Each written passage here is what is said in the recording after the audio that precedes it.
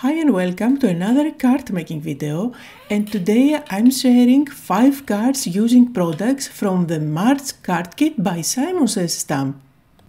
This kit is still available, so you can grab it if you like, and let's take a look at what you get. First of all, an ink pad, and the color is Tight Pull. You will also get a jar of distress glaze in a similar color. And here is the cutest thing ever. These are the tongs of SimonSaysStamp. Those little hands are meant to be used when you are heat setting something so that you don't burn your fingers.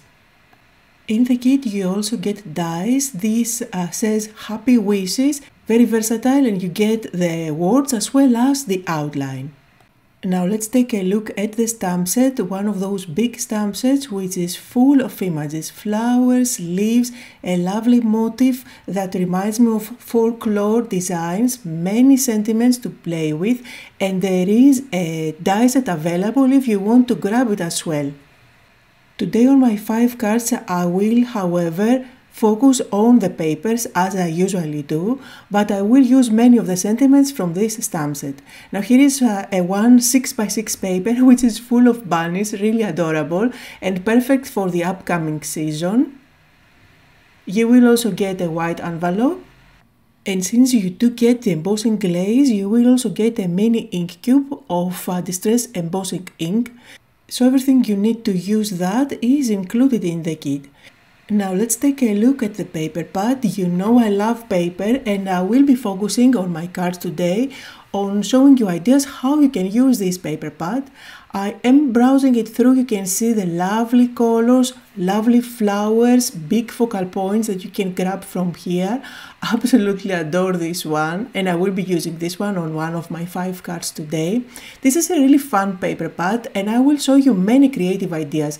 Now the last 2 pages are the ones that give you all those 8 different rectangles that can be used to create cards really quick and easy. Also 3 colors of cardstock, these 2 ones and another white one that I have already cut out. Plus you do get the zip bag to keep everything nice and neat. So let's start making some cards. I will start with the last 2 pages and I will cut out all those rectangles using my paper trimmer. At this stage I don't know what I want to create with them, but I just want to separate them, and as I look at them ideas just come to me. So here is one of the rectangles that I separated, and as you can see it is really beautiful. It even has a sentiment underneath. So if you want you can just pop it on top of your card base and you have a really quick and simple card to send. However, I'm going to show you some creative ideas on how you can take this a step further and make it look more interesting. So I'm browsing through the paper pad and I'm looking for a similar flower that I can cut out. When I look at busy pattern papers like this one, I don't always look at them as patterns. Sometimes I'm able to see focal points there, and that's exactly what I'm going to do. I'm grabbing my scissors, and this is my favorite scissors lately for fuzzy cutting. This is by SimonSaysStamp, and that was included in one of the previous kits. And one of my favorite things to get in a card kit is tools, because tools can be used again and again, and you pretty much have them forever. So here you see I'm fuzzy cutting this flower. This is exactly the same as the flower that is already printed on my little panel. However, it is a little bit bigger, so they are not identical. I'm also going to use my scissors and fuzzy cut some leaves and some branches from the same pattern paper. And here they are all ready to go. I'm going to use foam tape at the back of the big flower and stick it on top of my panel. I don't mind if I cover up something. I want to kind of create a dimensional cluster now with a butterfly and the other flower that are already printed. Now I'm going to tuck underneath some leaves and the branches that I cut out, making sure that they go outside of the main panel. This way it's going to give it more dimension and make it look more interesting. Now on the other side where the other flower is, just to balance it out, I want to stick some leaves, but you see I cannot tuck them underneath. That's why I'm grabbing my craft knife and I'm going to cut out a slit along one of the petals so that I can tuck the leaves underneath. Again adding dimension on an otherwise very flat panel. And this is one of the ways that I like to play with those rectangle designs. I always like to somehow pop other elements on top, make them dimensional. And of course the other thing that you need to do is to add a sentiment. Now on this panel there was a printed sentiment already. However, I did cover up with a big flower a part of it. That's why I'm going to add a new one on top of it. And this is going to give you the opportunity to personalize the card based on the occasion that you want to use it for. Of course it's flowers, so it is really versatile. You can use it for pretty much anything. I'm going to stick the panel on top of my card base. Another idea to add something extra is to add some blink. Here I'm using some gems. These are yellow gems for the center of the two flowers. And for the sentiment I went with one from the stamp set included in the kit that says just because. And I'm going to stamp it with black ink on top of white cardstock so that I can cut out a strip later on. And you see here I'm using my new Stampwheel. This is a new stamping platform by Altenew. I'm trying to get familiar with it and then I will make a video on different ways that you can use it. The fun part is that it is not magnetic and the paper sticks anywhere you like at the background. Also, the top part can be rotated, so you can easily make one of those wreath designs with no effort at all. So anyway, I'm going to place it down, press, and my sentiment is ready. Now, just because it is quite big, I'm going to cut it apart so I have the two words separately. And I'm going to call this card done. I think it's super adorable. Sentiment, dimension, leaves, some blink. And here are some close-up photos on the first card for today. And let's move on to the second card, and again for the second card I will be using one of the rectangles that we cut out in the beginning. This one says wild and free, and I think it matches perfectly with the tiger that we have, the pink tiger, in one of the pattern papers. So that's the one that I'm going to fuzzy cut. Again, here comes the scissors. I am going to cut out the tiger, leaving a little bit of a white border all around. This is going to make my job easier. And I have already said that in many of my videos, I don't mind fuzzy cutting. Actually, I find it very relaxing and it doesn't take me too long. You see, this isn't a very difficult image to cut out. However, I'm going to make an effort and go all around the inside of the tail to get rid of that blank space there. Hold the image and turn the paper instead of turning your scissors when you fuzzy cut. And don't worry if it isn't perfect, this is a handmade card after all, nothing has to be perfectly perfect as if it was factory made. Mine definitely isn't, and you can see that if you take a good look on the close-up photos. However, when you see the finished project, you don't really see the imperfections, you just look at the general idea. So now I'm using my scissors and I'm just roughing up the edges, and I did grab one more of those rectangles that I cut out in the beginning.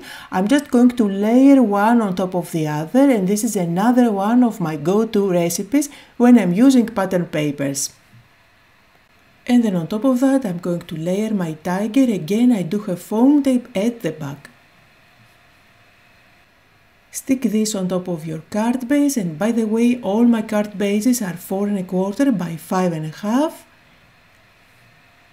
And if you like, you can stop here, you can add some blink if you want. However, I'm going to use the sentiment from the same pattern paper since I have it. I'm just going to use one of my thin strips of dies to cut out the label and then stick it in place. And then again, you can stop here, or if you are like me and you don't know when to stop, plus you don't care if you fuzzy cut tiny little images, I'm going to use again my little scissors and cut out some of the images from the same pattern paper, from the scraps, the leftovers, and just tuck them underneath that label.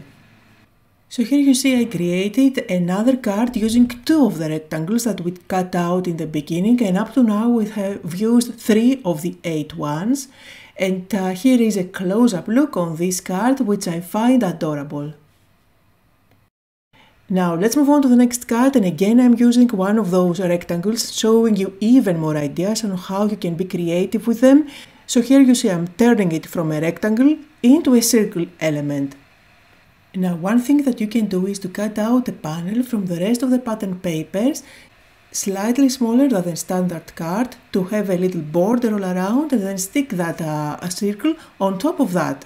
You see here I have a flower composition. I'm going to stick it over the flower so that I have all those little elements peeking from behind the circle, like the leaves, the branches, etc. I am also sticking it offset so that I have a little bit of it hanging out. This is going to make it look more interesting rather than sticking that circle at the center.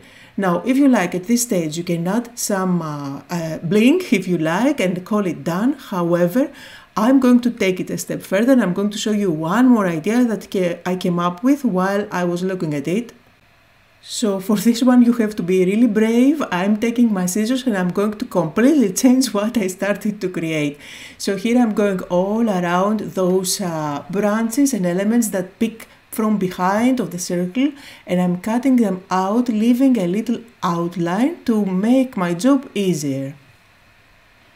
And of course this way I am creating a focal point that I can pop on top of my card that has lots of interest.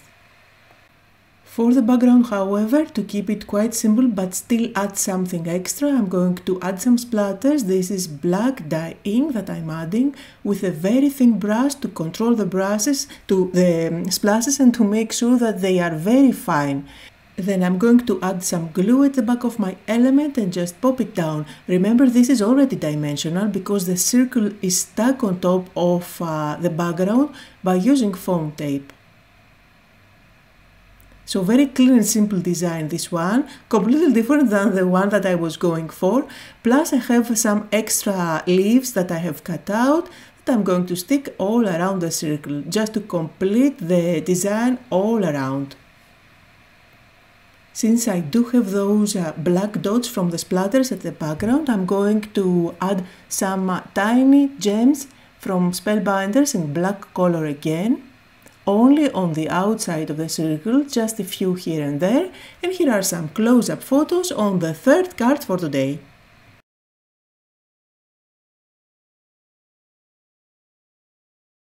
And let's move on to the next card. For this one I'm using this beautiful big flower composition. I do have a rectangle die here and I'm going to place it to cut out a panel. This panel is slightly smaller than my standard card, so I can pop it on top and you see a very thin elegant border all around. And because from the beginning I was focusing on the smaller rectangles and I wanted to use those as much as possible, from this one I'm just going to cut out the sentiments into separated strips so that I can stick them on top of my card, pretty much using the exact same design. So I'm recreating this small one on a bigger scale, and I will be able to pop those sentiments on top of my card. And I also added some gems, and this card couldn't be any easier, but still it looks stunning. And on to the fifth card for today, and let's do something more advanced.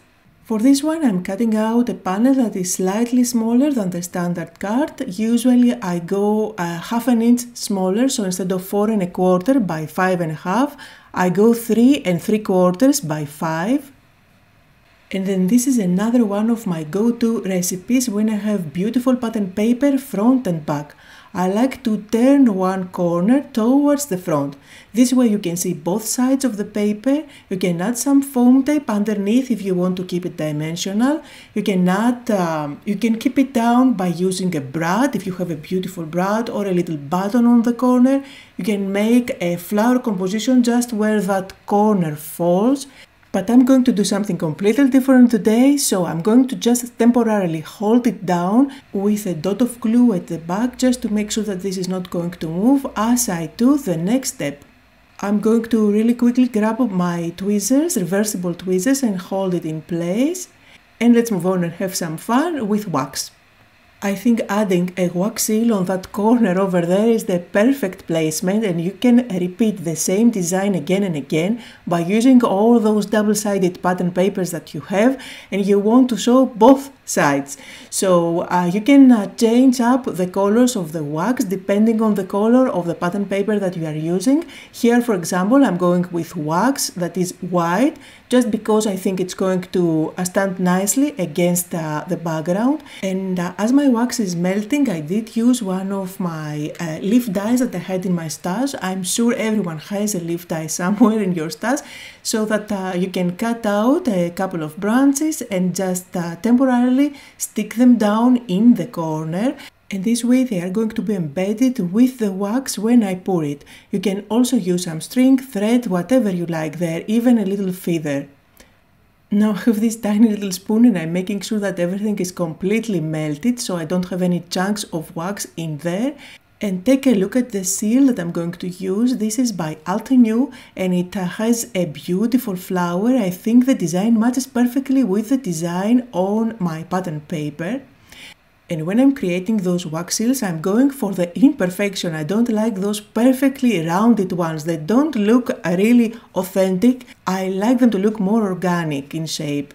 And I'm super happy with the outcome here. However, if you like them completely round, you can definitely pour a little blob of wax on your glass mat, make the seal there, make sure that you like it, and then just stick it on top of your project. Now the wax is cool, so I can take it off and you can see the beautiful design. By the way, I can see that we are already 16 minutes into the video, and I know that the YouTube algorithm doesn't like big videos and it doesn't push them anymore. So if you do like my bigger videos, make sure to leave me a comment and click the like button. It really helps to put those videos out there. So anyway, now I'm going to use some foam tape at the back and stick it on top of my card base. And I absolutely love the clean and simple look, the yellows and white, as well as those leaves that they pop underneath. I'm also going to cut out leaves, the same leaves, and pop them underneath, but this time I just used the scrap yellow paper just to add some extra fluff on my card.